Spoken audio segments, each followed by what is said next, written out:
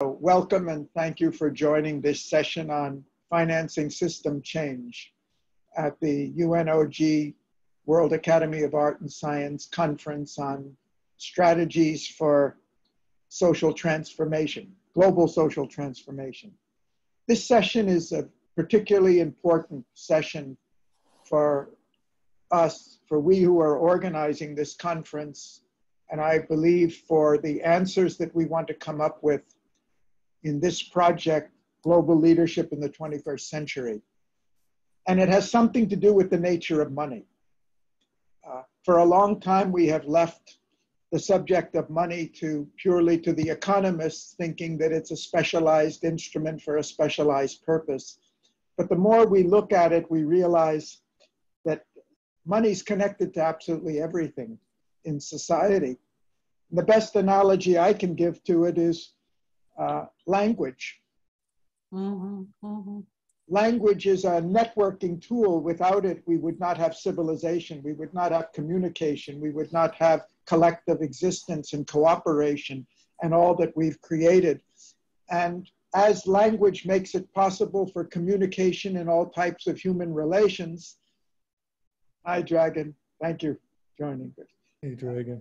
Language makes that possible. Money makes possible interactions between human beings, which would be extremely difficult and cumbersome and limited very much in space and time if we did not have this instrument of money. And one of the characteristics of money as a networking tool is it's really a symbol of much more than the goods and services which we are typically thinking about when we utilize it. It's a form of social power. And by power, I mean the capacity to get things done in society. Whether we want education, or we want healthcare, or we want to communicate, or we want to move about, or virtually anything we want to do, money facilitates it. And it interacts with all the dimensions of social existence. And we know it's not just interacting in the economy, but it's interacting with everything else in the society as well as we see with the political system. Even in what we call a democracy, money plays an inordinately important role in determining who gets elected and what types of policies are followed as we go along in governments that are elected, as well as in influencing the quality of education available to us, the information available to us, and so many other things. So my point in making this as an introductory remark has great bearing on our topic of global leadership, because money is connected to all the dimensions of society. And what we decide about money and how we use it and how our financial system acts influences virtually how the whole society acts. And with the same, in the same way, we now live much more than we did 30 years ago in a globalized society. And up until that time, money was restricted very much by national boundaries, by national banking systems. And now we really have money overflowing and becoming a global social system, which is not as strictly bound by any of the laws that it was, or rules, when it was strictly confined to the national level. It adds a new dimension. And a third new dimension has come, and I'm sure some of you may refer to it, is when we have seen to a large extent a shift in the nature of the economy to what we call a financialization of the economy, where the economy is much more characterized by money flows, and they have a much greater influence on it than they did in prior decades. So for all these reasons, money really virtually touches everything.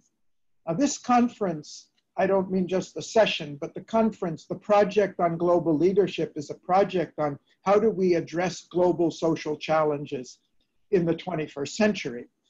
And that includes all the challenges.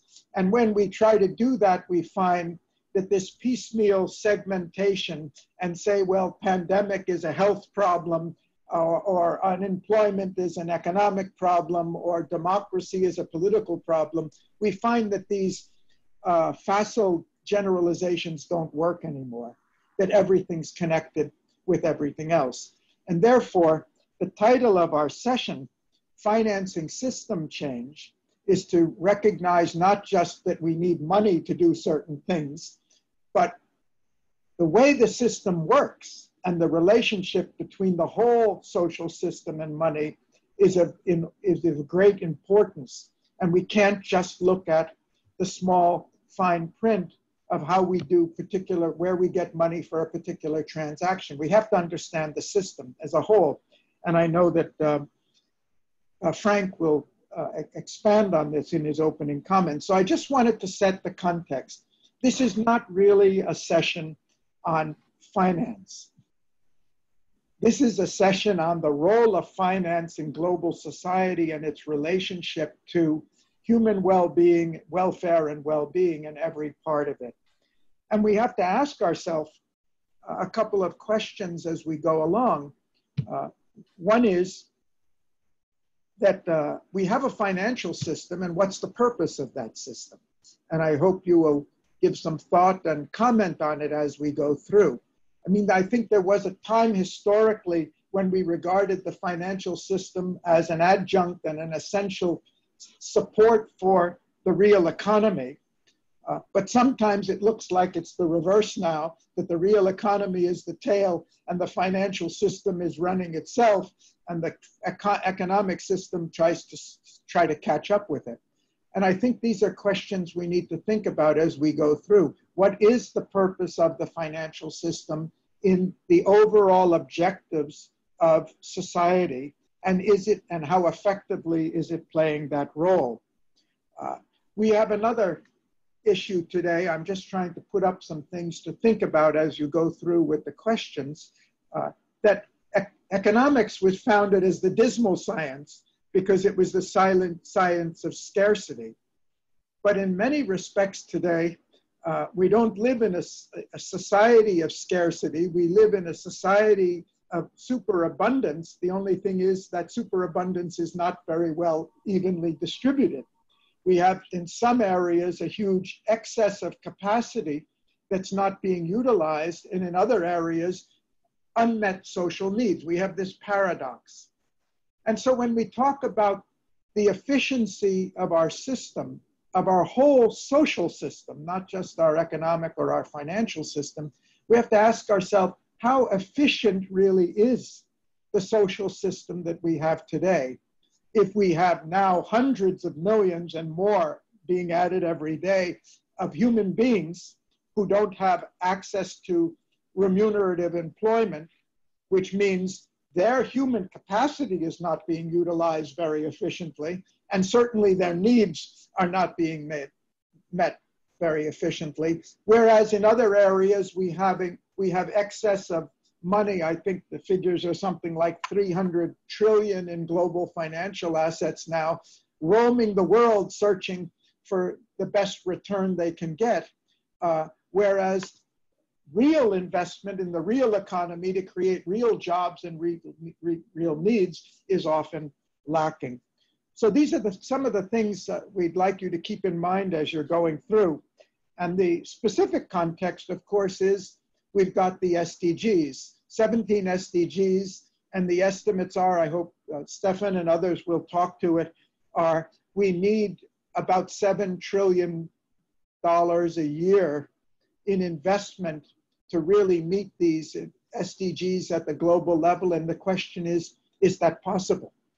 And is there some way in which the financial system, if it's not happening today, that it has to do not with the impossibility or unavailability of the money, but the way in which our system is working? And we want to explore those limitations and those possibilities and say, could it be working differently and better?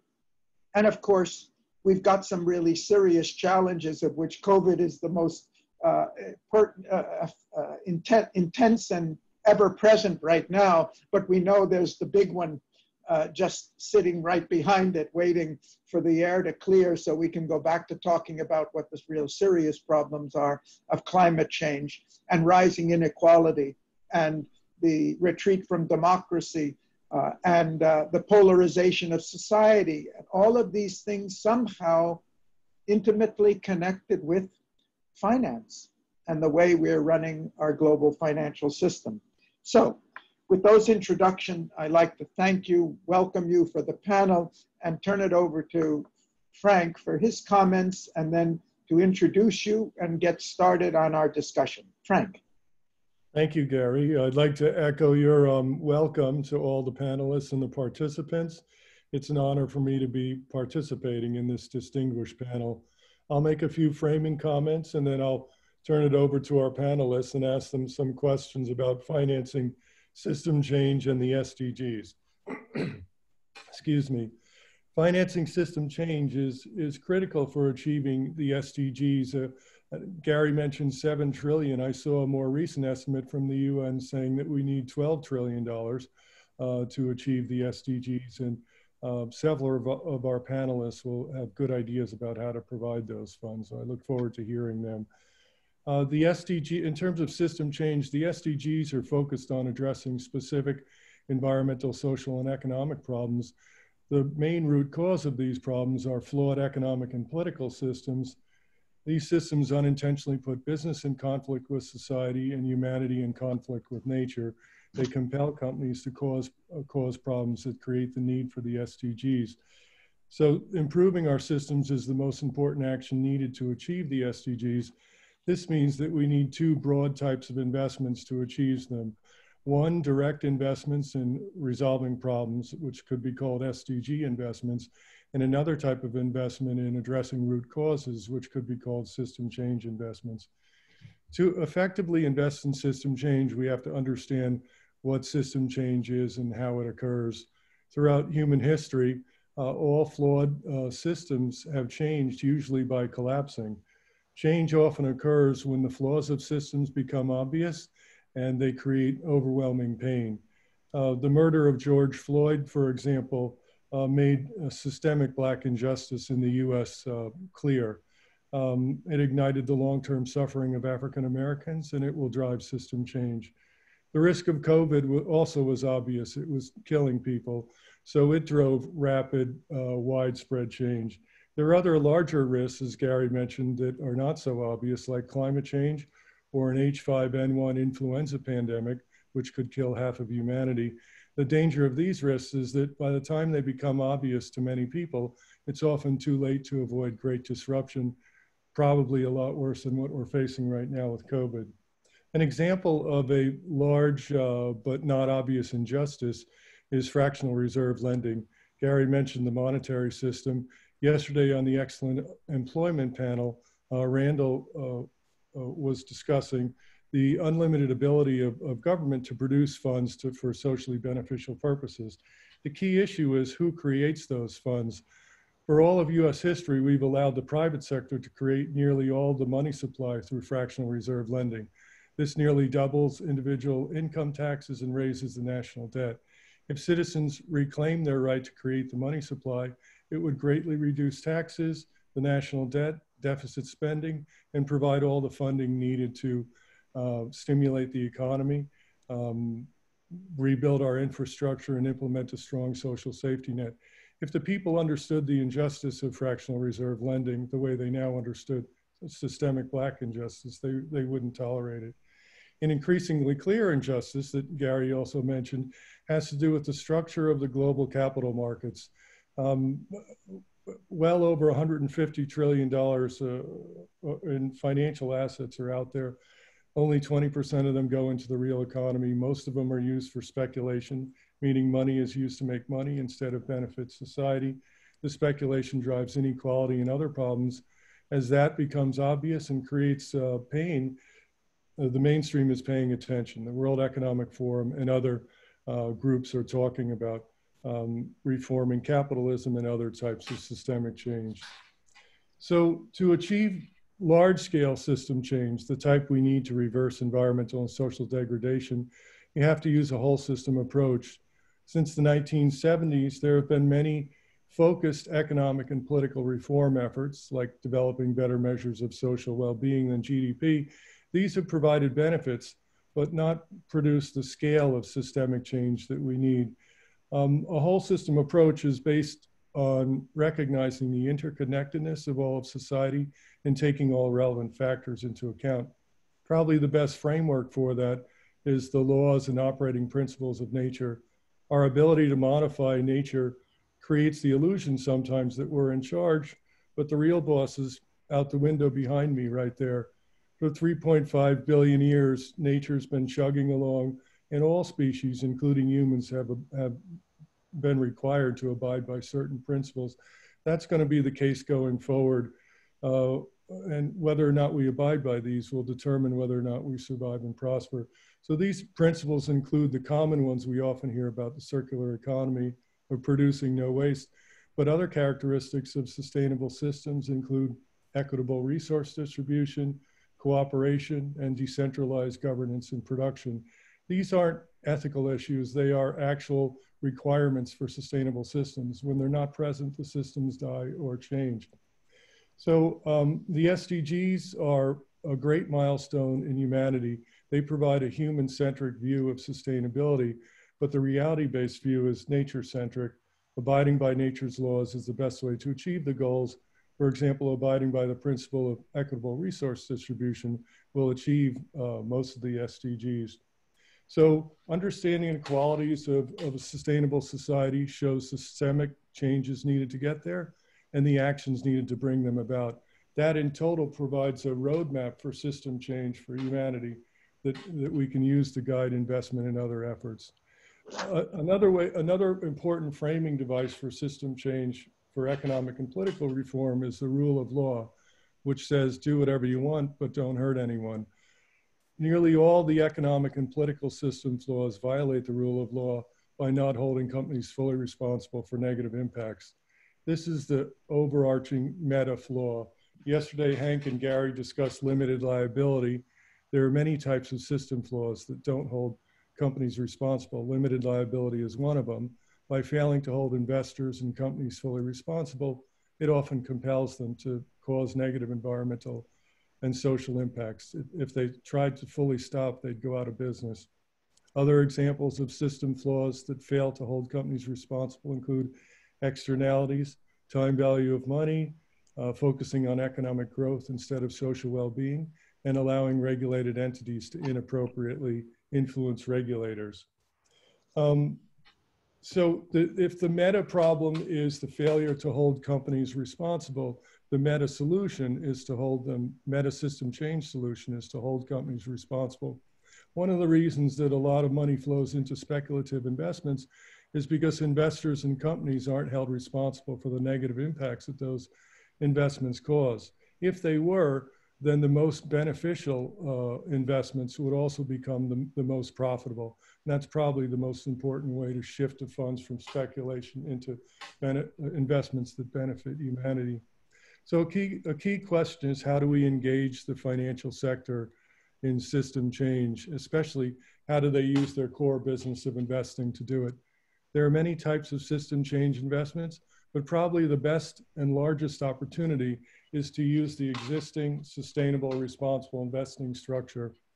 The SRI market's over 30 trillion and is growing faster than traditional investments. For over 20 years, it's successfully compelled companies to implement sustainability strategies. We can use the exact same approach to engage the corporate and financial sectors in system change. I'll discuss this more on a panel on Thursday at 2 o'clock, but basically the approach involves expanding the focus of ESG research to include corporate system change performance. That way, we engage the corporate and financial sectors. When you develop funds on that, we engage the companies and investors in driving system change. It's a relatively easy approach compared to other system change options. Can we go to questions so we can? Yes, I would. Economic and political reform is difficult, but this doesn't do that and just incentivizes companies and investors to drive system change. So it's important to have a clear communication strategy. to engage those sectors, but we also need to understand what system change is. That's the first priority. That enables clear communication. So let me just wrap up with one final point and get to the questions.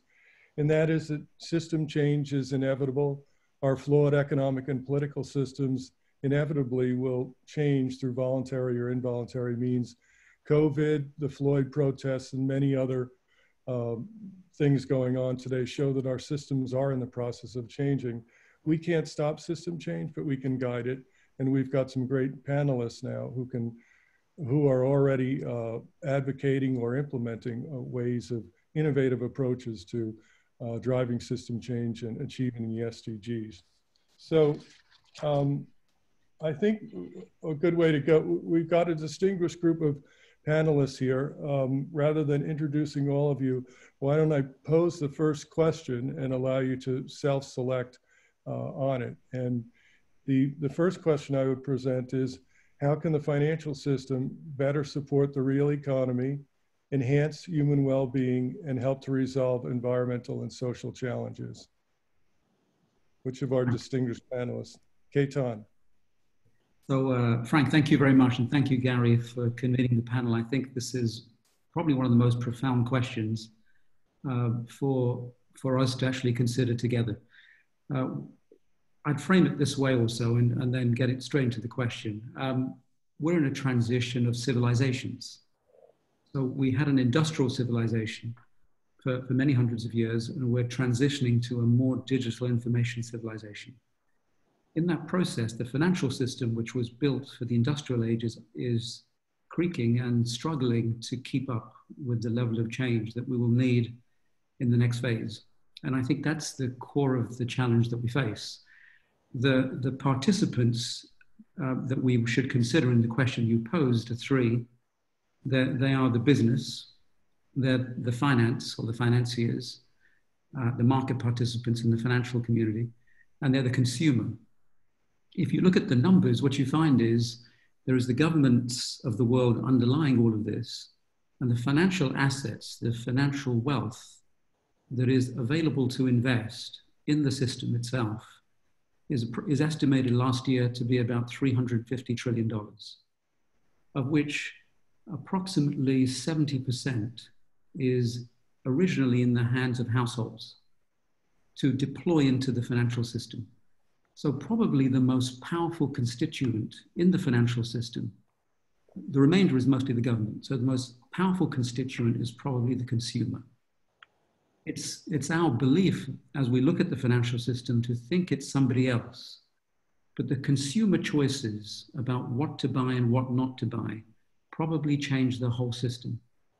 So much of this conference over this week will consider how you increase the consciousness, the awareness, the choices, the level of participation of ordinary people every day, like ourselves and others, in the system itself. If at the point of purchase they make a choice not to buy from a company they believe is corrupt or polluting or behaving in the wrong ways, they will profoundly change the system. And of course, there are many other layers of choices, because that money, once it goes from the households, ends up in the financial system with other participants. And approximately 60% of that ends up of all the financial assets in the hands of banks. But I would still go back to the recognition that in the next decade or two, the power of the consumer, the power of the individual will be profound and will change the whole system, regardless of whether financial participants wake up and realize that or not. They will have no choice, because these are the powerful individuals that control where they place their money and how they make their choices. And I think so we're up for a big change in the world, which is already happening in politics, and we will see it happen to businesses too, and to financial participants. Thank you, Ketan. Mariana? Yes, I would like to bring an aspect into this conversation where now we've been talking for 25 minutes that was touched by Garry in the beginning in two aspects, but I would like for us to really deepen the conversation between the discrepancy of an economics that we currently have that is actually inflation producing. It's an economy that it's based on a Ponzi scheme. Basically, we're lending money from the future and expect our children to be paying for it. On one hand, that's inflationary, and on the other hand, something that we're not looking at just as much as we're not looking at the environment, that comes from the abundance created through exponential technology. And that is deflationary. And nobody's looking into it because it's going to be extremely painful to reset the economy. And I think I don't have the answers. I just know that it is occurring. And because we're dealing here with exponentially, actually double exponential forces. And most of us, human beings, are not in a position to understand exponentials. And I would love to ask our listeners, and I know they're very informed, they're high-level academicians, ask your family, your friends, what would they prefer? 1 penny doubled every day for 30 days or $30? And that will tell you that people do not get it. And our economists, our politicians, they don't understand it either. But this exponential growth is basically at the foundation of exponentially growing technology. And this is happening whether we like the conversation or not. So while I know and I agree, and I'm actually part of it, that the consumer has the opportunity to influence what's happening, the consumer capital is actually losing in value as we speak every single day.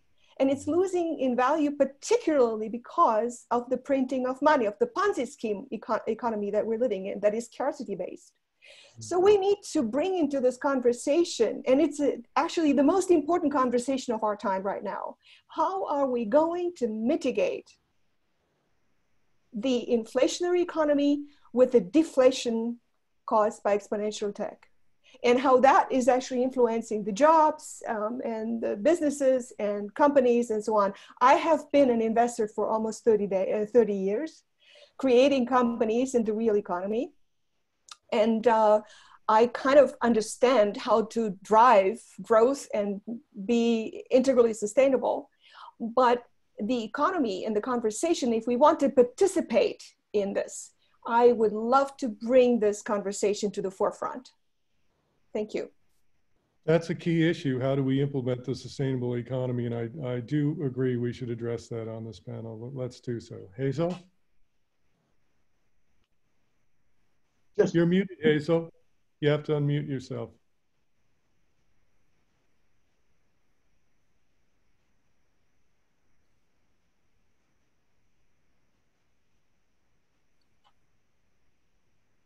Bottom left of the screen. Yes, there we are.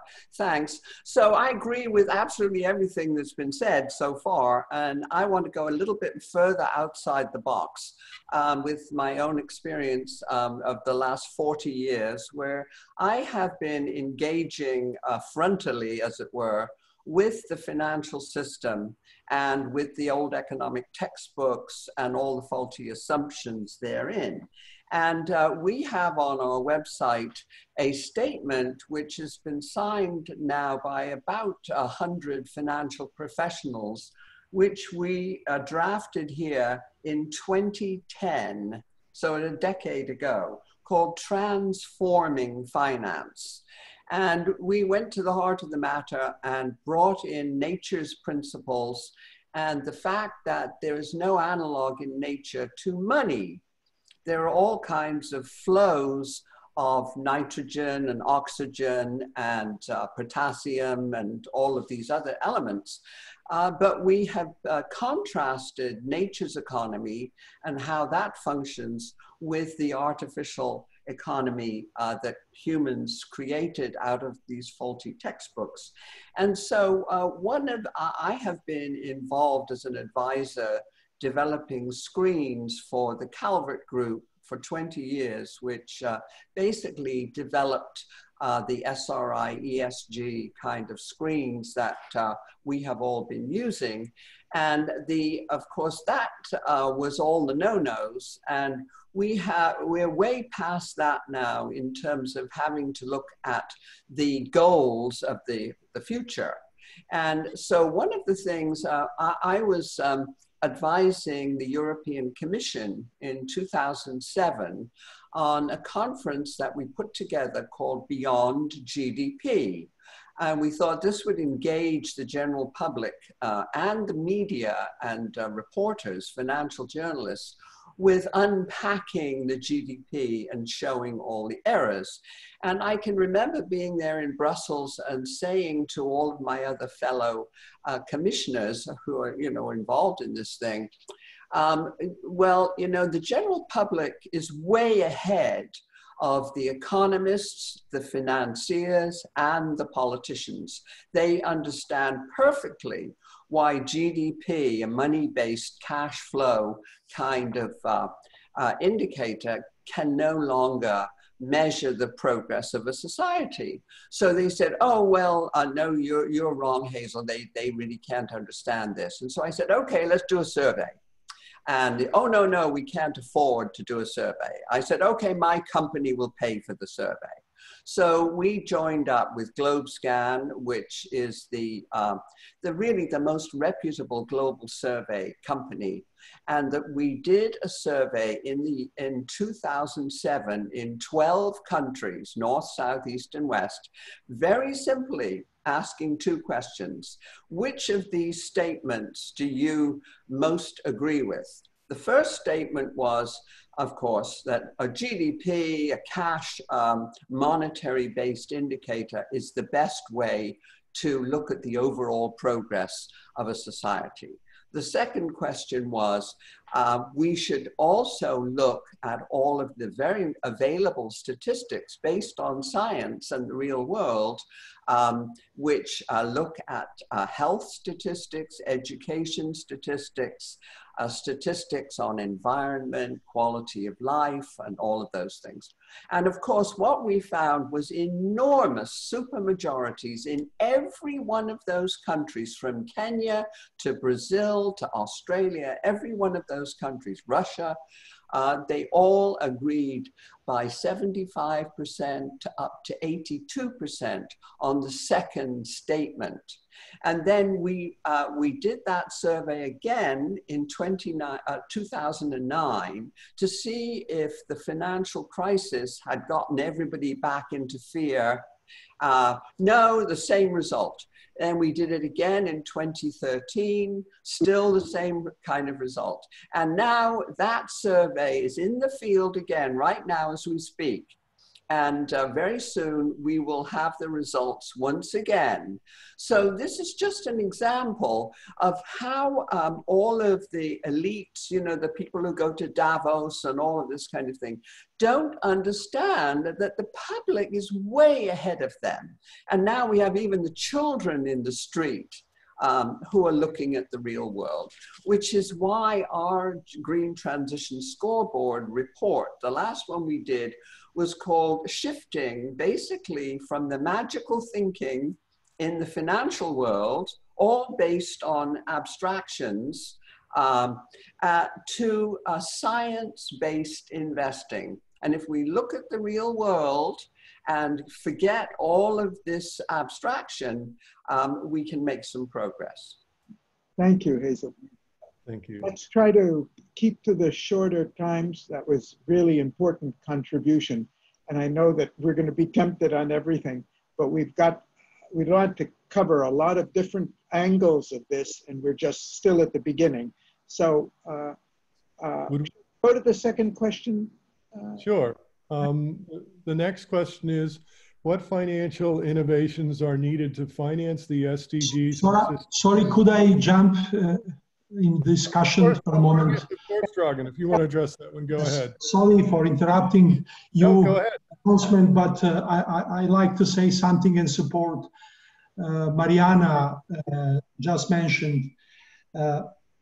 Actually, we are living in an economic world with deflationary pressure in combination with combinatorial innovations leading to some kind of disruptive innovations. This is a very bad combination in terms of money creation, profitability, investment, and financing other social issues, because if you have the problem with the income, the funds are very, very limited. From the other side, we are living in the age of extremely high financialization. Financial markets, practically capital market, is decoupling from real economy. In the last 50 days, from April 20 to June 10th, S&P 500 has the historical maximum in a raise of prices. In the same time, we have a problem with unemployment and negative growth rate. So something is out of tune in this system. I'm not providing the concept of technological determinism, Deus ex machina, but I think that we need combined market forces with visible hand of the state through so-called intentional policies. Policies which are targeted toward the SDGs set of objectives. Let me illustrate the previous point by simple example. One of the solutions for the medical crisis we're suffering much in the last period is implementation of artificial intelligence with some biomedical methods in looking for the new vaccine. Who will finance these fundamental projects? AstraZeneca already prepared the vaccine, and the financing model depends strongly on the state involvement. So intentional investments are very important in the age when we have combination of deflation as a consequence of technological change and disruptive innovation as a consequence of combinatorial innovations. That leads us to the concept of capitalism. Shareholder capitalism could not survive under these circumstances. We are looking for alternative wisdoms like entrepreneurial capitalism of Mariana Mazzucato or progressive capitalism or Nobel Prize laureate Joe Stiglitz, or most conservative managed capitalism of former vice chairman of IMF, Professor Rajan from the Chicago School of Finance, and other concepts based on quite different fundamentals. One of them is shaking the heads of the invisible hand of the market, which is very important, and visible hand of the state, or through intentional, structural, or industrial policies. Keep in mind, you have policies for tradable sectors. This is one part of the problem, and also you have industrial policies for supportive sectors. Infrastructure is very important, not only physical, but also but also conceptual. Excuse me, Dragan, thanks so much for a wonderful contribution. You came in a little late after I had given the ground rules, so I want to repeat them, but we would forget them anyway. What we've asked is we have 8 questions. We're going to ask different people to choose which ones they want to comment on, but try to limit the interventions to 3 minutes. I know in your case what your intervention is, and it's worth an hour or 2 we can listen. And I'm inviting everybody to the session on Thursday, which is really on this subject, and your wonderful paper that you produced for that session as well, which will be published. But let's try to follow a line of questioning that will cover a broader area. Rather, each of these is a wonderful topic in itself, but we'd like to chart out. I should say, as I did in the opening yesterday, this is a process of discovery. And if we can chart out the issues that we need to address at this session, rather than think we're going to come to conclusions on any of them, I think we would have done something very important. And that gives us our plan of action for the next 6 months. We know we can't address all the answers here. So let's go through the questions. Let's stimulate different perspectives, as you are wonderfully doing already, and not try to go too deep in any area. Flag it, we'll mark it, we'll note it. We're going to go over these videos, and then we're going to figure out how do we address it. Okay, Frank, what's the next question? Okay, so the next question is, what financial innovations are needed to finance the SDGs and system change, stimulate the COVID-depressed economy, and reverse climate change? I think we would like to hear from others, and I know that both Henk and Stefan have something direct to contribute just before we go back to a second round. So why don't we start with Henk and then Stefan? Thank you, Garry. I'm more a practical guy, so I always want to see what can be done and work on that. So what we are working now is an innovation in which regions in Europe at this moment only are implementing regional payment systems that allow that in which the money is contained for 1 year, to force the money to behave in a way that you want. So there is a negative interest rate to stimulate circulation. The money cannot flee the region, and as a result, the idea is that that will help to recover the regional economy. The second part of it is a little bit more complicated, so I just will point it out. That is that we developed a way to get a counter-cyclical credit in which the credit comes bottom up. So a group of businesses can join together and accept, let's say, invoices towards each other and make money out of it. The critical part there is that we make the supplier pay for the credit risk. Because in banks, it's so that the person who wants to do something has to pay for the credit risk. We want to know if there is a supplier who has a marginal profit that is so interested in to get this additional client that he wants to contribute to the credit risk. These two elements make money circulate moreover.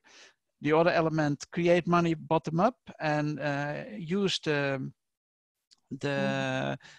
supply chain to evaluate the opportunity of that credit. If there is no interest in the supply chain because it's fully booked, the credit won't be created.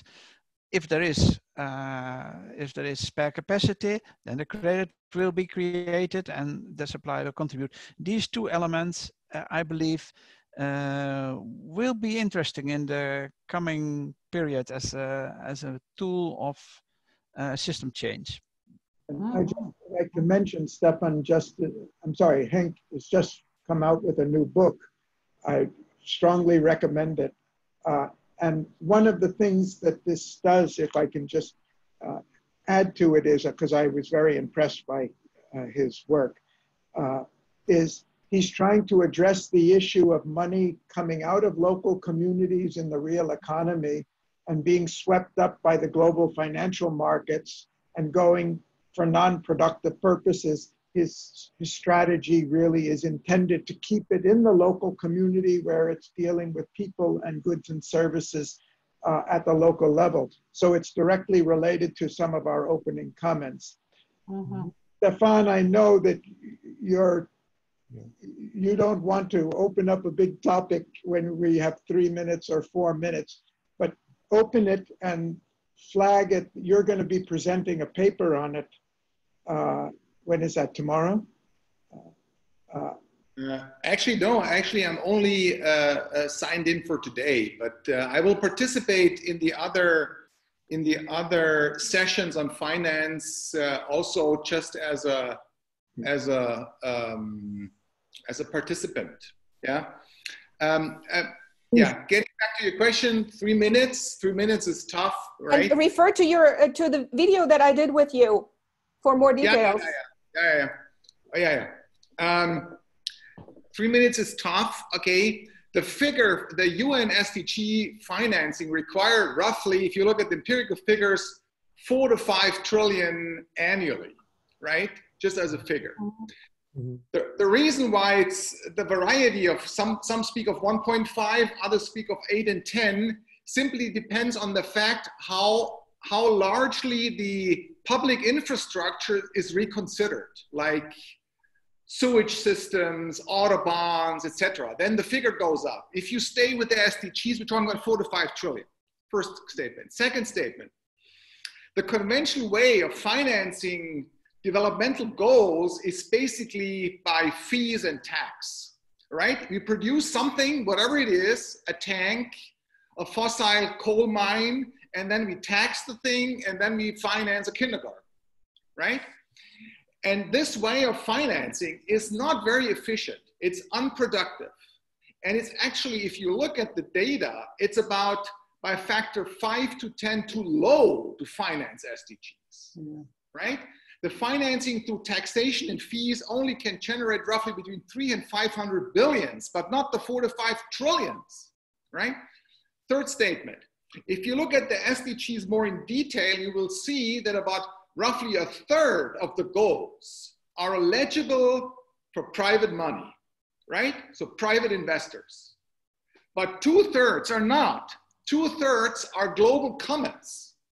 And we have to be very careful of making that distinction, because currently we have the debate that there is enough money on the capital market. Yes, but it's private money. Meaning if we start privatizing SDGs, if we start privatizing our 7 SDGs, we're doing the same mistake we did in 1992 by following the Washington Consensus. And we actually should not do that again. So the private overliquidity on one side is eligible with the right instruments of state guarantees and de-risking instruments for the private sector, but the 2/3 we have to finance in a completely different way, right? And WAAS came up with the 5-year process now with an initiative called the Tao of Finance, where we can show how to finance these 17 goals, these 2/3 of global commons in a different way, right? Where regulators and central banks and financial officers and impact funds and hedge funds, they're all involved. Everybody has a skin in the game, but we have to do it differently. And in order to show how that goes, I would really, Garry, need at least half an hour. Otherwise, I'm spoiling the entire panel. But it is possible, last sentence, to start having that done in less than 18 months. We can provide the technology, especially blockchain technology and distributed ledger, to make that happen in less than 18 months. It's not out of scope, but we gotta think differently. Thank you. Stefan, this is like asking us to tune into the next TV series. You know? Really frustrating. I've read your work, Stefan. It's excellent. It's a really good idea. We haven't heard from Lotta yet. Would you like to comment and then Mariana, or should I go on? I want to make sure we get through the whole panel. Lotta, why don't we hear from you on what we've discussed so far, and then we finish the first circle of participants. So my turn. Yeah. Yes, thank you. I would like to take up on taxes, and because this is what I research and this is what I know a slight thing about. So, and this is of course the backbone reaction of any state when in need of funding, and especially those whose politics believe in public funding of services. But another reason for proposing tax is because it creates relations between people. It joins people. If we all contribute in some capacity to a common coffer that is shared among us, it makes people believe in a commonality, in a common society for a shared future. As the UN global goal starts with, we the people. I thus propose a global tax, constructed so it concerns, if not all, so at least most of the citizens on our globe. Properly created and administered, that means collected, a global tax can finance many of the challenges we face, the upcoming recession, the climate change, the SDG, but it can also bind us closer together. And Stefan, you might be right that this can only finance a small bit of it, but I think still an important bit. A common response across disciplines that research questions about tax and why we pay tax is reciprocity. We expect to get something for taxes paid: infrastructure, health, schooling for our children, etc. And this creates an explicit reciprocal relation and also an expectation, a relation that is created and maintained with our public bodies. But taxation also creates an implicit reciprocal relation, and this is often forgotten.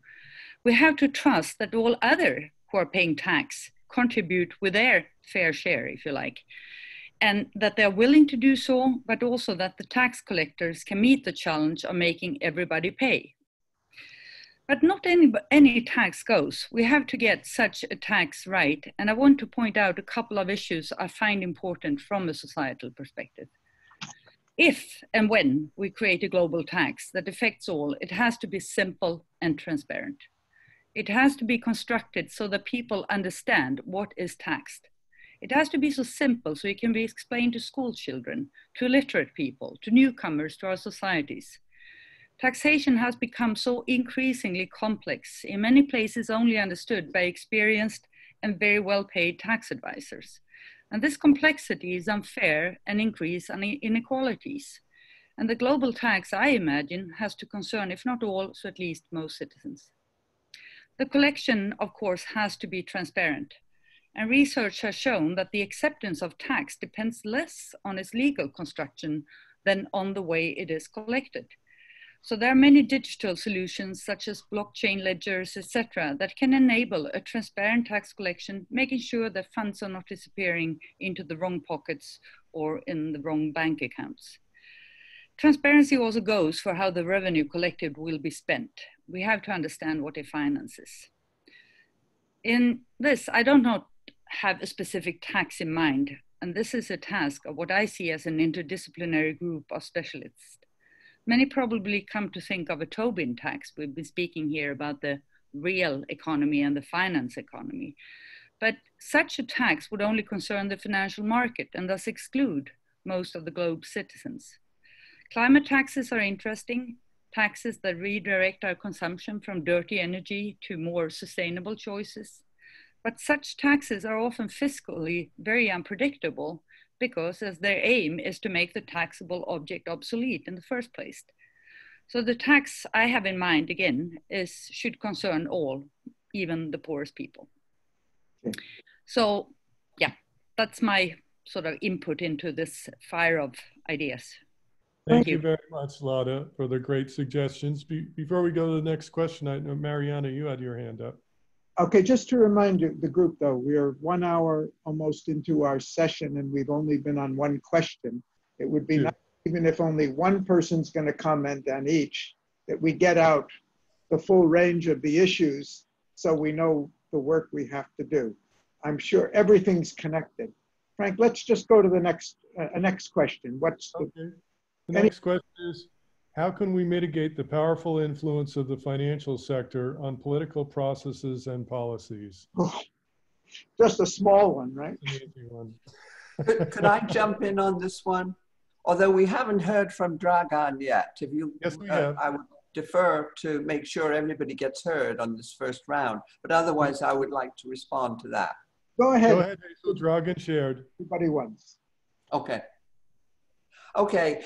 Basically, today, we all live in mediocrities.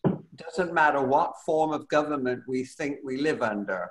We live in mediocrities and their attention economies. And the entire Silicon Valley, all of the social media companies, they have algorithms to capture and keep our attention. And so once we realize this, we realize that what we have now is a concentration between very large monopolistic corporations and the concentration on media, and they have bought up most of the world's media. So we have a huge concentration, about 5 large media companies, you know, Murdoch, Time Warner, Disney, you know who they are. And so basically, if we open this up, and what's happening now in Washington is there are many groups, both sides of the aisle, talking about breaking up media monopolies, particularly social media monopolies, you know, not only Facebook and Google, but also looking at the media, the monopoly now of Amazon. And basically all these companies rest on taxpayer-supported asset, which is the internet. And so the whole idea of breaking up Facebook, breaking up Amazon and all the rest of it is all in good currency now, because we remember the breaking up of AT&T. I was a Washington policy wonk at that time, and a big fight over it. But what happened was we created 5 baby bells and lots more innovation, thousands more new jobs. And so there's nothing wrong with breaking up corporate monopolies and media monopolies. Thank you. Thank you. Thank you. Any other comments to the question, how can we mitigate the powerful influence of the financial sector on political processes and policies? It's a big topic, Frank. Why don't we go on to another one? Okay. Well, I could make a short statement. Yeah. You know, yes, I still think that if there was a chance, I had the discussion with Mariana on that topic, how to mitigate. And I was thinking a 2-tier approach would be helpful. If we were able to meet, for example, on an EU level, 25 people, means the president, ECB, EU Commission, plus 15 members of ministries, right? It's enough in one room, and explain them the mechanism required, okay? And have a 2nd-tier meeting, let's say with the Bilderbergs or with WEF, where you have 50 people in the room, 5-0. These are the managers who have 30 to 40 trillion assets under management. Not more than 50 people are there, right? And if you explain these mechanisms to these 2 groups, you can have a shift happening. I don't believe in bottom-up. I personally don't believe in bottom-up mobilizing and waiting until something is happening. I'm more a top-down guy. I'm more a conservative nerd who likes to speak to those who make decisions in the first place and then change their mind. But this is a personal comment. That's a key part of the solution, collaboration, working with leaders. I would just add one brief thing, that allowing regulated entities like financial institutions to influence regulators makes it impossible for the regulators to hold them responsible. And then that's what creates the mechanism that compels them, not allows them, compels them to cause harm. So somehow we have to separate regulated entities from regulators. That's a key. Whatever system change strategy we come up with, we have to get the companies to ask to be held more responsible. leveling the playing field for everyone, recognizing that that's what will make responsible investments the most profitable investments. Well, on that point, the task force on disclosure of financial climate risks, as you know, Mark Carney, who was the Bank of England, is now the climate czar for COP26, which is going to be sometime in the middle of next year. And the issue now, of course, is all about, as Frank says, disclosure. This gets back to media. And when companies disclose their financial risk and climate change, and that's one thing, but the idea now is to make it mandatory with the SEC in the USA, and the same with all the regulatory bodies in Europe. And I think that this would do more to shift lazy asset managers that I've been in contact with for years. And you say, look, can you look at your algo, open up your algo and see whether you're still overvaluing financial fossil fuel assets. And they say, oh no, that's above my pay grade. I'm not allowed to open up the algo. All I do is push the button, and that's what I get my my bonus from. And so I think what will happen is that if they don't shift very rapidly to down revaluing these assets and shifting them to renewables, then about the middle of next year, there will be a bloodbath in the financial sector. Because if they can't change, then of course a lot of people's 401ks are going to suffer. Excellent point, Hazel. Should we move on to the next question? Okay, the next question is, how can we promote system change in the financial sector? I know Ketan is working on something in that area. Frank, happy to speak on that. Frank, I mean, one of the first things is when we say the financial sector, who do we mean? So, when the money comes from, whether it's individuals or governments, where does it go? And a huge amount of it, something like 60%, goes into the banks. So if you're looking to influence the financial system, you have to influence the banks. 35% of it, nearly, goes into asset managers, pension funds, and insurers. That's the second group you've got to influence. If you get that 60 and you get the remaining 35, you've got 95% of the asset value that they can actually put to work.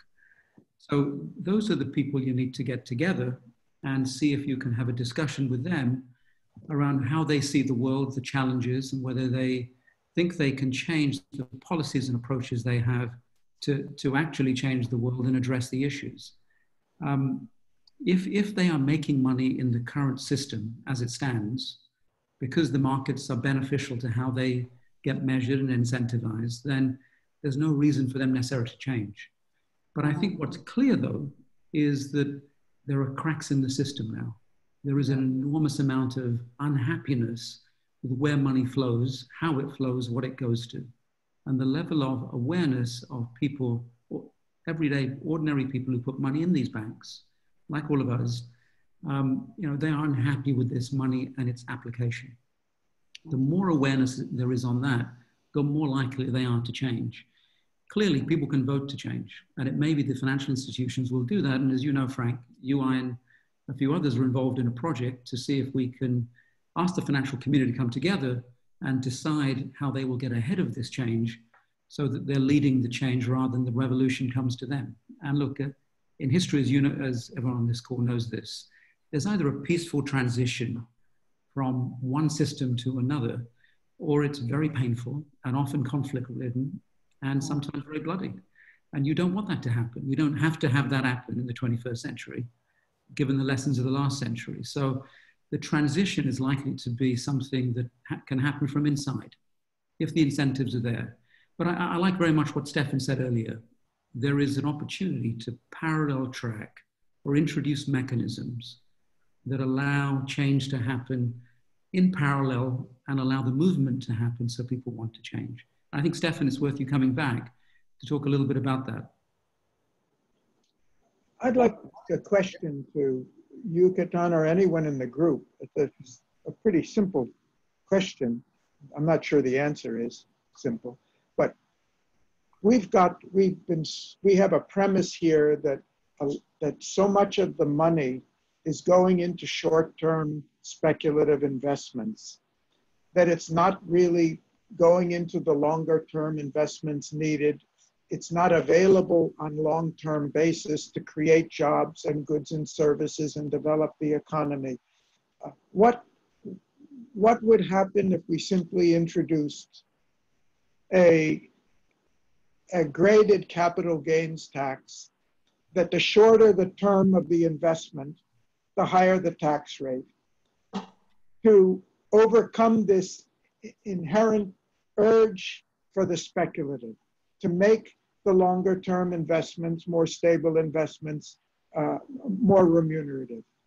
So Garry, let me respond to that quickly. So my thought would be, people change because either the outside pressure is so great they have to change. They change because the values have changed. They change because the incentives have changed. You've just outlined an incentive change. That incentive change could allow them to do that. In the absence of that, investors have to make profits or get fired. And the people giving them the money tend to be the public, who want this money invested for insurance, for pensions, and so on. So the pension manager, the asset manager of that money, must deliver the return required. And if that is a short-term return, because it has to give a yield, so every month the paycheck goes out to an individual, that's how they're incentivized. So if you change the tax system, you change the reward system or the incentive system in some way, that will make a difference. I think the opportunity which Stefan and others have been researching and speak about is to create a parallel system that allows people's incentives to be fundamentally different, for the source of capital to be different. And that's quite radical. That's a great idea, and that's why I point to Stefan. But I think the idea you've given, Garry, is very right too. We can use the existing system and change the incentives. But then it's a political question. Is the politician minded to do that because they control the tax system? Mm-hmm. Thank you, Ketan. Mariana? Yes, I'd like to bring the aspect of small and medium enterprises into the game, and by the way, and point out at the same time to the Catalyst article that in the second volume that was just published, that is called Creating Jobs Using Artificial Intelligence. So search for it, because I think we should not neglect the 55% of the GDP, that's the average number, that the small and medium enterprises are creating. And they do bypass existing structures because they are not bound. They are bound by, of course, by legislation in terms of, it's a for-profit or not-for-profit organization. But in the end, they're not bound like the financial institutions. They don't go to jail if they do implement the UN SDGs within planetary boundaries or other aspects for that matter.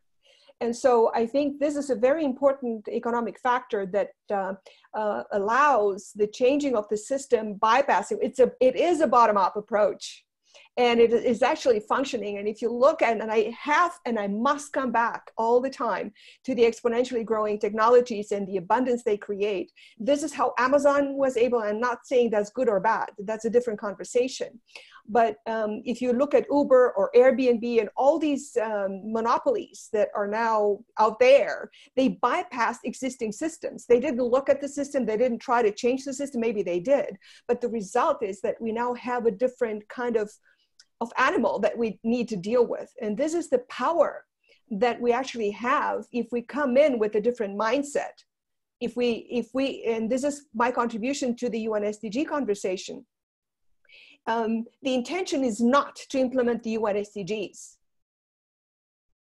The intention is to implement the UN SDGs within planetary boundaries, and we only have 10 years to do that. So the conversation, I'm also a member in the Club of Rome, the conversation has also to include not only exponential technologies and the influence that it has, but also what we do with respect to climate change.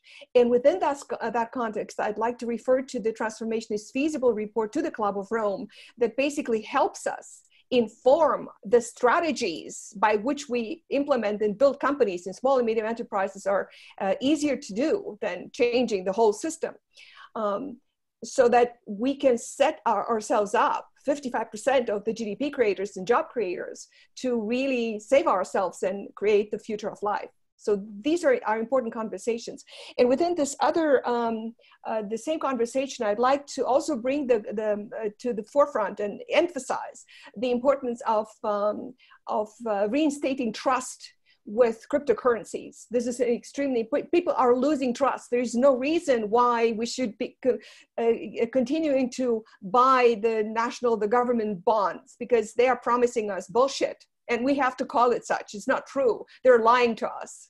So how can we create a system, and it's actually happening, whether we like it or not, cryptocurrencies where we reinstate trust in monetary systems through blockchain. And Stefan, you know, your entire Tao of Finance is based on that. And so I'm not saying that Bitcoin is the solution or other currencies. My problem with those is that they're not climate friendly. So I hope that some quantum computing will help us come up with a better model. But this could be a solution. And so much in terms of Thank you, Mariana. Among your many excellent points, I think the one about being within planetary boundaries is outstanding.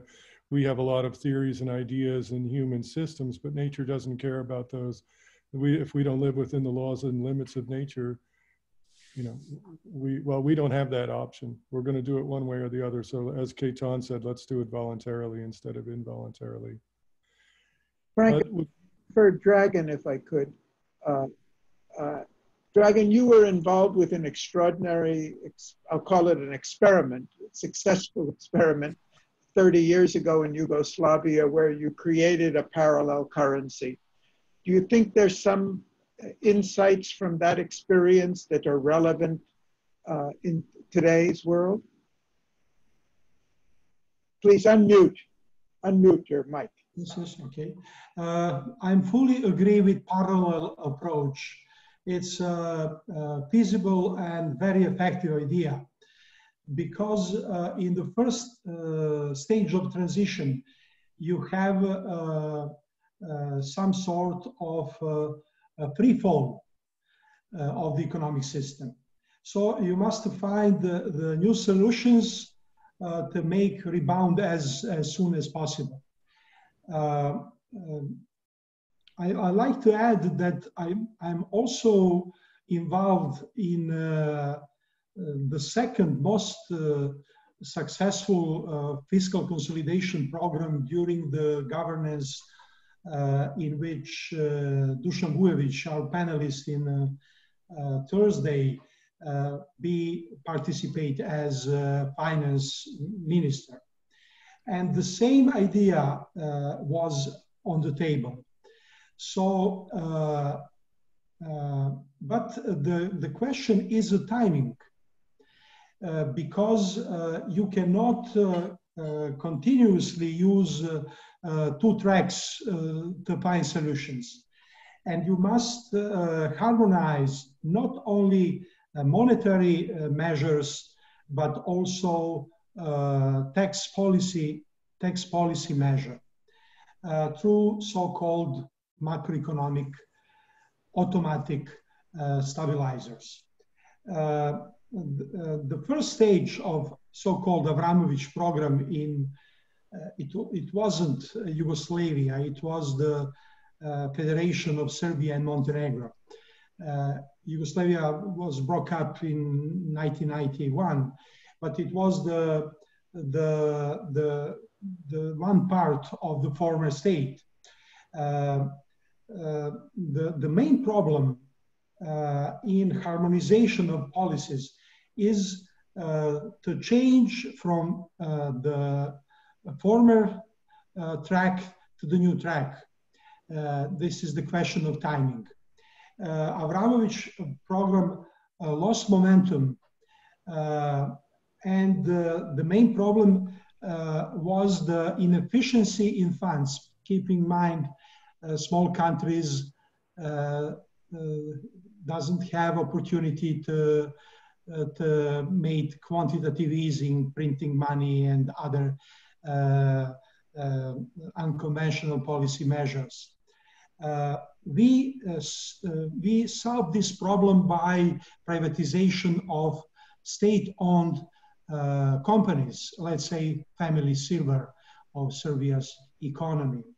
We sold Telecom Serbia and put the whole sum of money in this process. In a fiscal program 2014-2018, which was definitely most successful one, Minister Vujovic get a prize as the Minister of the Year under the IMF and the World Bank prize. We put the money through SDGs. SDGs financing the capital deficits and offer to government to make the fiscal balance.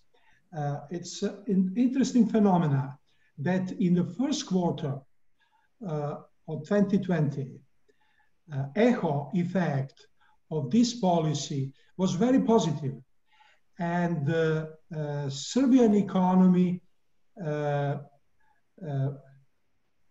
has the 5% growth rate in the first quarter of 2020. But it is not easy to continue on this policy because some problems coming on the place. But fiscal consolidation and using two-track approach is the magic formula to make the changes on a patient and sustainable way. Okay, Thank you. Let's go to the next question then. Okay, so the next question is, how can we alter the behavior of businesses that face high competitive pressure and short-term financial expectations? Can I jump in on this one? Please. There's two points really. First of all of the accountants that I work with are much more open than economists and textbook kind of models. And the model that they use now to measure corporate performance, as you all know, is that there are 6 forms of capital, of which finance capital is only one. There's intellectual capital, social capital, human capital, and of course, natural capital. And the way to judge the performance of a company is whether they enhance or degrade all 6 forms of capital. And so that's a tool which is becoming more and more widespread now. And once the credit agencies, who have a lot of responsibility for the mess we're in, if they begin to also pick up the 6 capital model. And then the other tool that is very important now is QE. Most of the central banks now that I know of that are beginning to compete now in terms of their own digital currencies to cut out the private banking system. Basically, they are beginning to realize, as the Bank of England is, that with the stroke of a pen, they can do quantitative easing, which we all call green QE. And instead of quantitating easing, where you just throw it against the wall and hope that it'll work out well, where it all turns into asset bubbles, you direct quantitative easing to where you want the money to go. And we see this now with the Green New Deal in the US. All of the stimulus money now is going to be directed toward the future economy we need to build with renewable resources. And you see the president of the EC, Ursula von der Leyen, saying exactly the same thing, that if the 750 billion euros of stimulus coming up in the European Central Bank or whatever, not €1 of it is going to go to bail out the past and to bail out the fossil fuel economy. It's all going to be directed toward building the infrastructure and all of the new assets that we need in the Green Deal. And this is happening in 130 countries. There's a study at Stanford that 130 countries now are quite able to shift toward the greening of their own economies if they simply stop fossil fuel subsidies and subsidizing advertising. It's just as crazy to continue subsidizing advertising as it is to subsidize fossil fuels, as we still do globally to the tune of 5 trillion annually, according to the IMF. So let's look at those tools as well. Those are great points, Hazel. I would add something that you have written and spoken about extensively, and that is money creation. Instead of using private sector money to fund these activities, let's take over the creation of money, then we can fund them without raising the national debt and taxes. So ending fractional reserve lending. Exactly. I think he has something he'd like to add on this. Stefan? This is actually in line with our approach. You know, if you look very closely to the so-called European PEP program, Pandemic Emergency Purchasing Power Program, right? Van der Leyen is discussing. There's 3 ways to generate that money. Once you go to the private capital market and loan it from private investors, you have to pay it back. The second is you make simply a tax transfer system from one generation to the next or from one country to the other.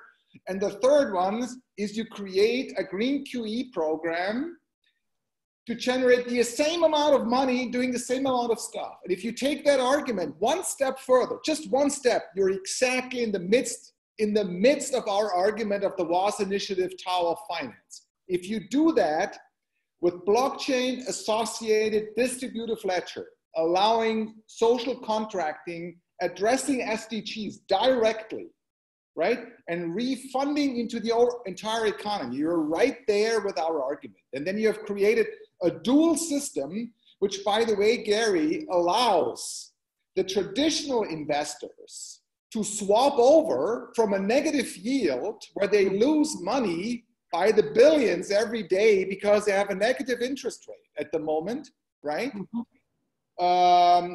The Swiss state bond is yielding negative 1-2% on a 30-year scale, right? So you don't invest even in Switzerland anymore because you don't get any money out of it. So if you tell these investors, at the moment you're losing money, but we provide you a green marketplace with a slight positive interest rate, what do you think they're gonna do? They're gonna swap their trillions. So this is called an X-swap strategy. This is exactly what we're proposing, okay? A shift from the conventional brown economy to the green economy. And this requires a dual system. And that's why we called it the Tower of Finance. Are you discussing creating new forms of money, Stefan? New types of? Hazel is referring to a debate called CBDCs, central bank digital currencies. About 12 to 15 central banks are unofficially experimentally working on that topic already. I'm in contact with some of them. Technically, it's actually very easy to generate that dual track. It's very easy to do that. We just have to understand the mechanism, how it's running, to allow the public sector and the private sector being part of it. Those are excellent ideas, and we need to promote them. I'm glad that WAAS is. Another key point of that is who's creating the fiat currency, the US dollar, for example. Right now, mostly banks are creating with fractional reserve lending. Just the government can create it for free. We don't have to pay interest on it. That is and that is something that could be done very quickly. Make the Fed part of the US Treasury and require banks to have 100% reserves, as Milton Friedman required. It would be a huge benefit. But also the work you're talking about is excellent too. There's no one single solution. And they are talking about that seriously. That's what you're saying, Stefan, that a lot of the banks are serious. The question is whether we get that money that's reinforcing existing trends or really being invested in the green area, which will solve our problems. And the point is, Garry, we have now data available, empirical data, that the investment in global commons, the return on investment in global commons is roughly about factor 10, 50, 100 times higher than private yields. So it cannot be a private business on its own. It has to be blended finance. And central banks, who normally are a public institution, are normally not a private institution, should primarily have global commons in their focus. So if we generate that money basically out of nothing, use distributive ledger technology and invest it directly, targeted into these sleeping giants, basically, who are unleashed, we can have huge amount of wealth creation, right, for everybody. And this can be done in less than 18 months. It's likely that banks would buy into that more quickly because they can profit from it. Whereas if we take away their ability to create money through fractional reserve lending, they could lose up to $500 billion per year of revenue. So they're probably not going to buy into that strategy that quickly. Yeah. Your approach would be more receptive. But we just have to bypass the private banks. I mean, you know, it was just a ridiculous idea in the first place, because the money can be generated by by the treasuries directly. And so this is the debate. There's a group in London that's doing wonderful work on this called Positive Money. And they have a group now in Brussels for the EU. And they sat down with Christine Lagarde and brought the whole idea of the green QE to her. And we have a video up where she is looking at it and saying, yes, she would be willing to consider this. So everything has been opened up really by the pandemic, that suddenly it's accelerated all kinds of debates that have been stuck for 40 years. And so that's one of the good things about this terrible, terrible pandemic. Thank you, Hazel. Could I say something about financing of Green Deal? We must make clear demarcation line between green credits and green bonds. This is two sources of financing, from liability side and from asset side. Yeah. Green credits needs conditions. Hazel just explained. If the central bank made the QE, the tranche of money coming to the industries which are in some sense carbon free. But green bonds are something different. My suggestion is not parallel approach, but multi-track approach, because some privilege of one sort of financing could be balanced with tax measures, and combine sources of financing with tax measure in order to define the new, let's say, carbon-free, climate-friendly new economy. Main problem is how to restructure current industries and current businesses, because it's not easy to make transformation in General Motors or Volkswagen toward the electrical vehicle. GM expect at least 10 years for this project. Volkswagen has a problem. Majority of QE, they are allocated in all industries right now. So investment in startups is not fair enough to make the job creation on the fair level and on sustainable level. But this is very good idea, and we must to support this. Thank you, Drag. On the job creation issue, we have to remember that around the world, more people are employed in cooperative enterprises than all of the for-profit corporations in the world put together. This is UN statistics from 2012, which was the year of the cooperative. So looking at different corporate forms, I mean, I invest in cooperatives. You get a better return than you do with a negative interest rate from your bank. And so the other, of course, is the B Corporation. Our company is a B Corporation, where you say specifically that we're not about returning money only to shareholders, but the charter says that it's for the public interest and all the stakeholders. So we have all of these tools together. And I think we can move, I agree with Stefan, we can move tremendously quickly on all of this if we really want to. Thank you, Hazel. We've been discussing money, and I have a question here that I think would be appropriate for Henk, who's already implementing many effective monetary policies. And the question is, what are the dynamics behind the concentration of money? Yeah, that is, of course, a very crucial point. And the problem is there are various, and they can, if one doesn't work, money swaps to the other. So you have, for example, the ownership of land. Land normally was a public thing, but now the ownership brings a lot of money from some people, from a lot of people to a few people.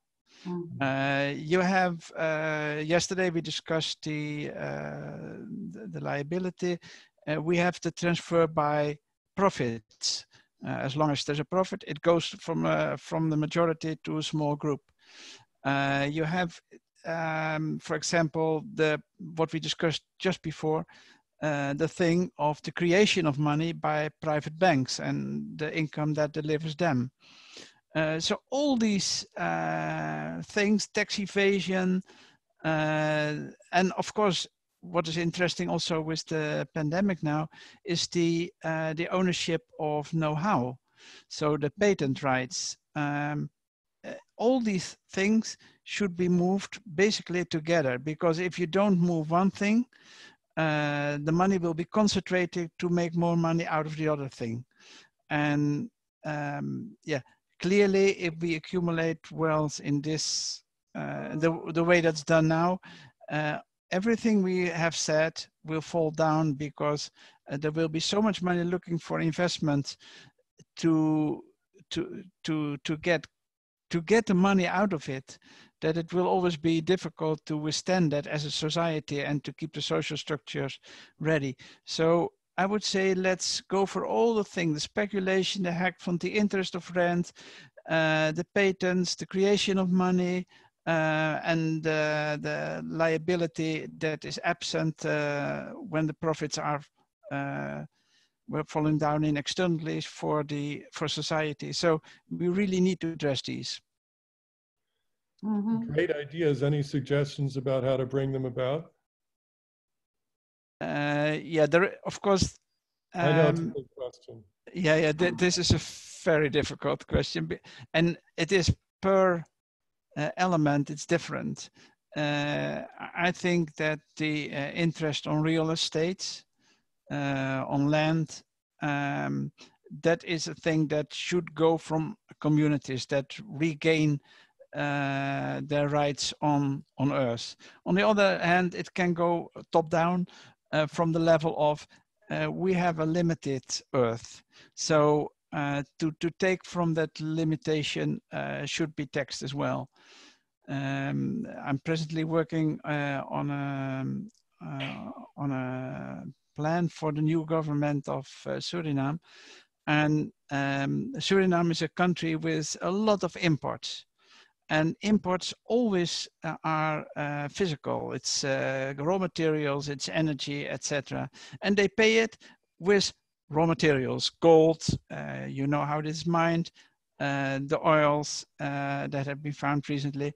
So in the import prices, we should have import taxes that include all the pressure on energy, on the natural resources.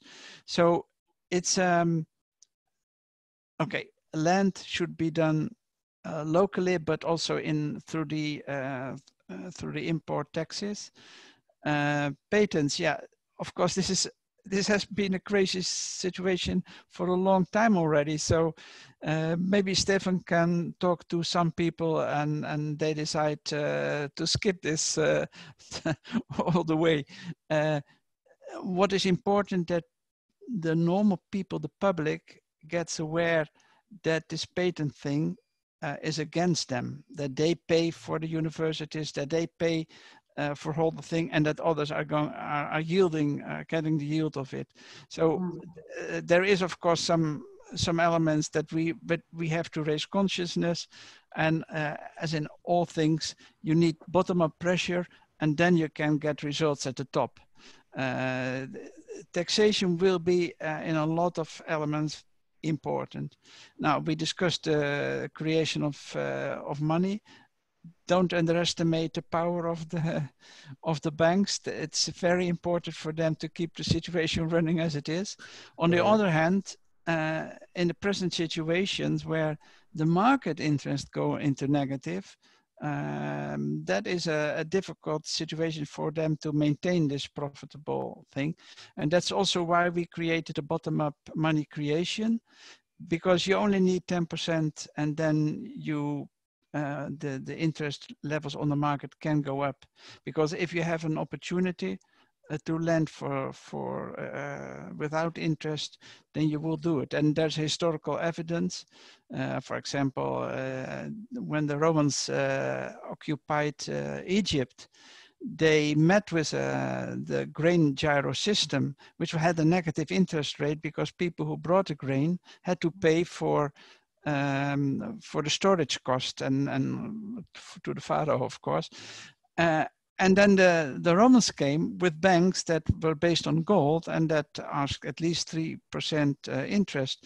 So no entrepreneur would go there and borrow the money there. They would always borrow it in the local grain gyro banks. So we don't need so much competition there to move that element also. But of course, I hope that people at the top see, especially with the element of the Green Deal, see an opportunity in the green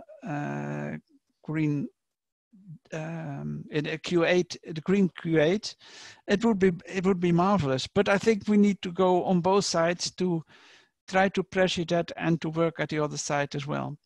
Mm-hmm. There's many complex solutions needed. You and others on the panel are already working on them. Thank you for the great ideas. I think one way, a meta way to address some of these issues is to help make it clear to average citizens is to look at the overarching problem, which is the failure to hold companies responsible. We have something that people in the future will have a hard time understanding, and that is we hold individuals responsible, but we allow companies to cause massive environmental and social harm. And it's this allowing that compels the harm. So in general, how do we apply the rule of law and hold them fully responsible? Through full cost accounting. We integrate all or account for all positive and negative impacts, and then we either hold them responsible for the negative impacts, or we simply don't allow financial and economic transactions that harm the environment and society. That'll be obvious to people in the future. The fact that we're not doing it now is, people will look back on what we're doing now the way we look back on slavery and witch burning. We're living in a crazy time, but it's hard to see when you're in the middle of it. So, thank you. Another question.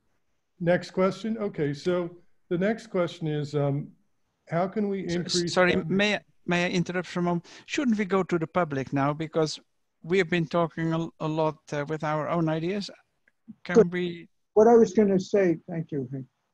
Anyone wants to ask a question to the panel, please do it not in the chat, but in the Q&A function.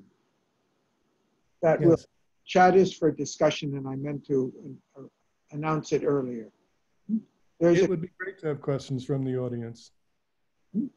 So you go ahead with the next one, and we'll be monitoring for questions. Well, those are coming in. The next question is, how can we increase funding for early stage companies that are focused on benefiting society and resolving environmental and social challenges?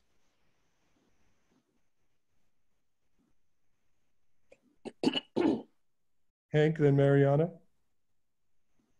Mariana? Yes. Okay.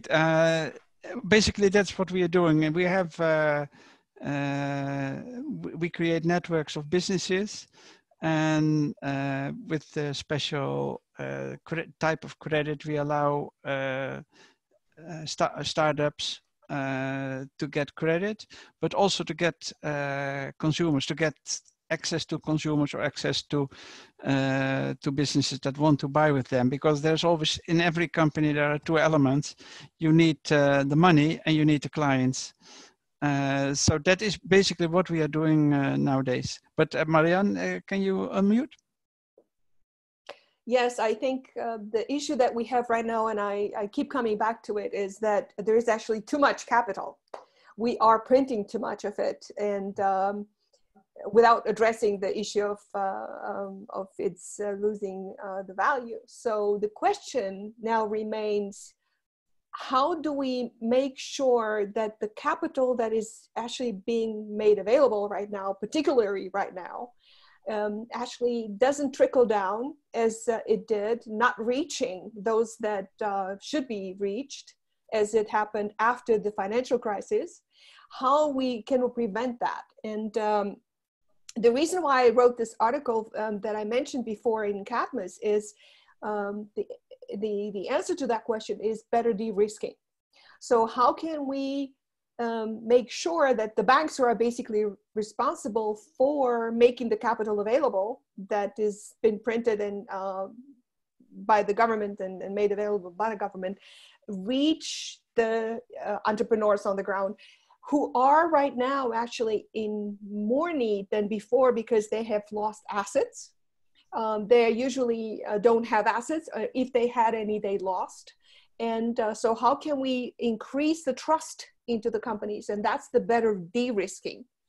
And the integral model that I developed over the past 30 years provides exactly that. And the good thing is that you can increase the de-risking by adding sustainability criteria to your de-risking criteria, to the screening process. So the strategy that is behind the integral investing is based on the implementation of the UN SDGs within planetary boundaries. So you go through the screening process when you de-risk the investment. In addition to that, we are using, and I'm referring to that in the article, that is makes a large part of it, is the using of wisdom of crowds, of experts, an AI-based system that applies the wisdom of crowds in order to accelerate the screening process. So this will ensure that the money trickles down in a better way and reaches the small and medium enterprises that are basically the job creators, not only job creators, because the big companies, the large companies are currently transforming. Please think again about the exponential tech impact that has, you know, whether it's automotive or telecommunications or anything, even, you know, education. So they are transforming, and those who are more flexible in changing the economy, the businesses, and that was your first question, is the small and medium enterprise. They can be creative, they are creative. And so bringing money to those actually has a huge impact, from, as far as I'm concerned, on creating jobs right now and providing a transition period. And while we use the qualitative easing, we need to work on transforming the system so that we don't end up where we are right now in, you know, just 5 or 10 years later.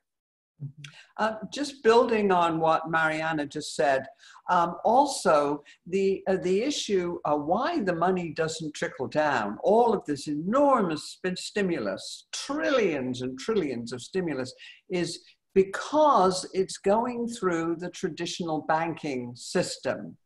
And well, we just need to go back to Milton Friedman, who back in the 60s said that the most efficient way was what he called helicopter money. You take the cash, you go up in a helicopter, push it out the window, and everybody gets to pick up the cash. And, you know, this is basically what Stefan and I agree about, is that you create the money directly and you don't go through the banking system. We have the power to do it directly, and this is what some of the central banks are now deciding to do, that every citizen will have an account directly with the central bank, and we don't need private banks to be in the way. And one of the reasons why that is because they are lobbying. So when the governments are basically deciding, what money is needed, how to restart the economy and so on, the banks, are the powers that be. They are influencers, so they get it. And because they used to benefit, right now they don't really. So we have to get money out of politics. Exactly. So I am in these conversations, through the Club of Rome in Brussels, and I said, well, why don't you bring people on the ground who are actually taking the money and turning it into real economy? Right. Stefan wanted to make a point, but let me just say quickly, in addition, Hazel, bringing money to the entrepreneurial companies, I think your work with the Green Scorecard helps a lot in that area by raising awareness. So just simply letting people know what's going on is an important way to move money there. Thank you, Paul. Okay, I have a couple of questions here. Can I add one element? Community.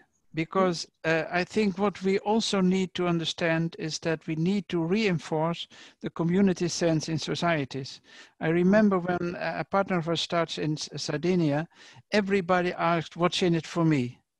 And a few years ago, there was a fire and the business was not well insured.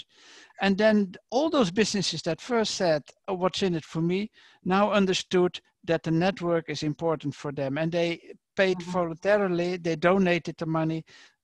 So that's what community sense can do. And yeah, it's proven there. Of course, the businesses know they earn 20, 30,000 additionally because of the network, but now they care for the network. They start to learn that economy is something you do with others. Which is another positive upside of the COVID-19 pandemic. Now we're going away from the global shipping of everything and going to the local communities and empowering them to produce locally. Yeah. Stefan? One sentence. One intermediary step would be that part of the commercial private banking system is turning into a non-profit banking system, a communal banking system, because once it becomes communal, we can keep up with the fractional reserve system itself, but it serves the community by definition. Yes, absolutely. The Public Banking Institute in the US is promoting publicly owned banks at the state level and the municipal level, and never sending the money to Wall Street, keeping it at home. And the tax base of each one of these states, as about 14 states now are looking at legislation to keep the money at home. And this way you fund your own businesses and you fund your own community banks. But the banks are public utilities, which is what they should be, just like the electric utility. And Hazel, that radical idea is simply going back to what banking was in the 19th century. Right. Not 19th century, even up until the late 80s in the US, the banks were all state level banks and most were community level banks, and the money stayed there. Yes. And you couldn't have a bank in the US that collected funds in more than one state. There were chartered banks. The biggest banks in the world were in New York and California, but they only took money from New York and California. They had they couldn't collect deposits outside of them because they were meant for the local community. We have a question for Henk, I think would be appropriate, is how how do we talk about creating money or doing things on the SDGs, but how do you get the community involved? And it seems to me your approach is a bottom-up, community-based approach. Creates money for what community wants and needs. Can you say something more about it? The starting point is, of course, that we have a very weak community sense between businesses in practice, and in the heart, it's far better. We know that because if we say, okay, buy local, you give your partners that you might know more opportunities. So that's the starting point. Let's say buy local, and then the next point is, okay, but if you buy local, maybe your money will go out of the community. So do it in a way that the other one is compelled to do the same. And that's when we created the time-based money, that we can say, okay, if you start buying local, you know that it will be for a year, for example, in your own community, and it will contribute to the community. And then we get always the difficult point is that a company thinks, yes, but if I can only spend it local, will be more expensive, the quality, whatever. But then at some point we play a game with them and they learn, okay, I will lose maybe 20% of my money because of inefficiency by spending local, but I earn twice or three times. So what is the 20% against the 200 or 300%? You know, so people have to experience it. There is no way around. In the beginning, they all think, oh, if I have to spend local, if I have to spend also sustainable, that costs me a lot of money. And only when they learn, but it gives me opportunities as well, then they start to accept it. But that takes some time, to be honest. Often 2 or 3 years, it takes at least before that's happening. The sense of community is not what it used to be. I just got a question on the mindset, and I think I'd like to say something to this. I think this is the key, basically, to the transformation that we all want to generate here. And from my perspective, just to say how mind shift or mind change influences the early stage and the community investing, which is basically what small and medium enterprises are doing. They're local. Very rarely they go international and they get big and so on. Most of them are local. And as an investor and a serial entrepreneur, the most important aspect, 80% of the risk in investing in building real economy through a startup company, it is made through the team, through the individuals. And so that's one of the important aspects of the de-risking process. And there is scientific research that is basically not being used in early stage investing or venture capital, but it should be. A closer look at the people. There are amazing tools from Stanford, Harvard, and MIT. I'm a computer scientist, but I got a PhD in psychology because of this. I needed to learn about this. To use these wonderful tools. And so once we work with the people who already get it, then the transformation occurs, because the tipping point comes at 10%. That's what the percentage of the society that needs to get it in order to shift to a new economy, to new everything. And so this is where, from my perspective, where the hope comes in.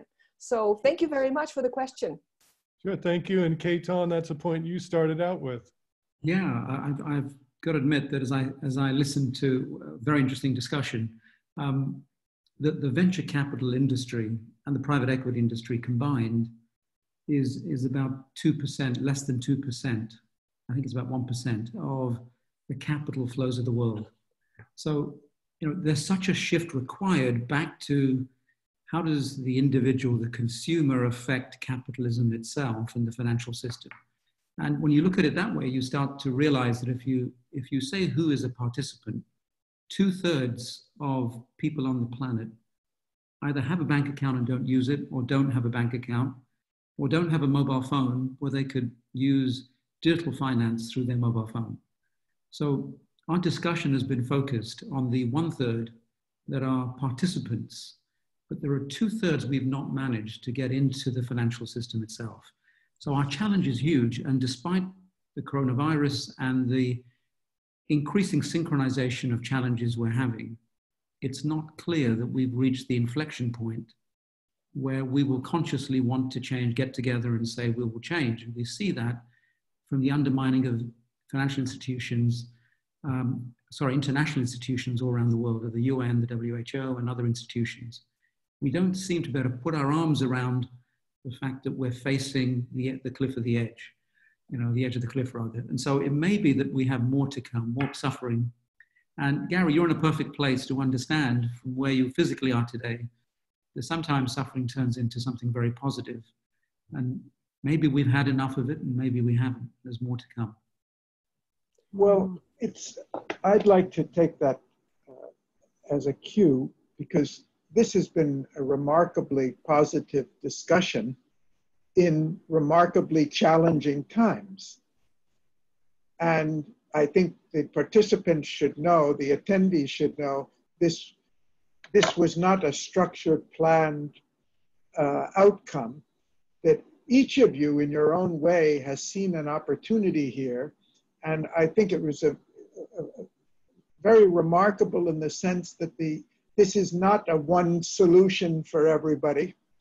There are multiple ways in which we can change the system. It embodies virtually everything, from entrepreneurship to creating new forms of money, to addressing the patent law and community currencies and everything else. And I think this is the most realistic discussion that I've heard on, not that we have come up with a final planner, that was never the intention, but I want to thank you all for the out-of-the-box thinking positively and realizing, to pick up what Ketan said, that this unique situation we're in is creating a unique opportunity. And our question is, how do we convert the challenge into an opportunity to really generate the momentum we need for substantial change?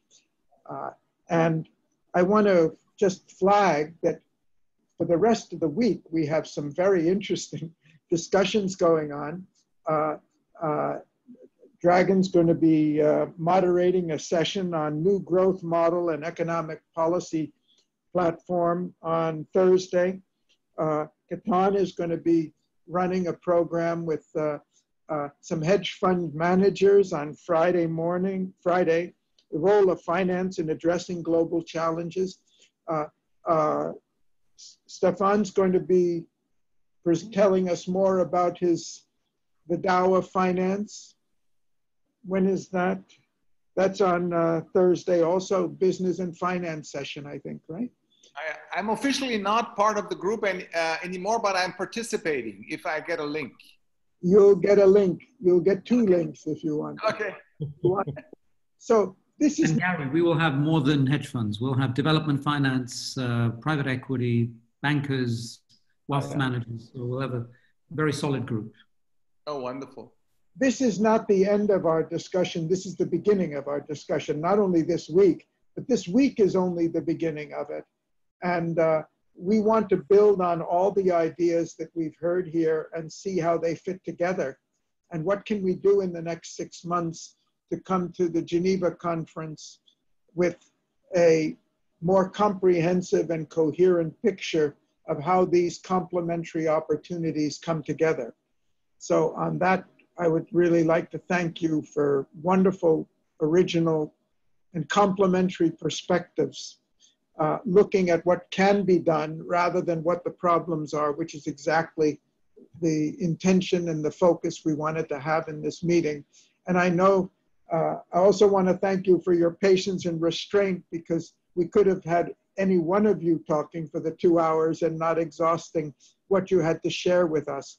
But we found a combination of getting enough glimpse of what those opportunities are, and we will be back together, working together to put it to see how it all fits. So thank you very much to the whole panel and to our attendees. And for any apologies to anybody whose questions we did not get to, please send them to the Academy, the admin. We will pass them on to the right person. We will consider them. We will try to get back to you with answers wherever we have not done it during this discussion.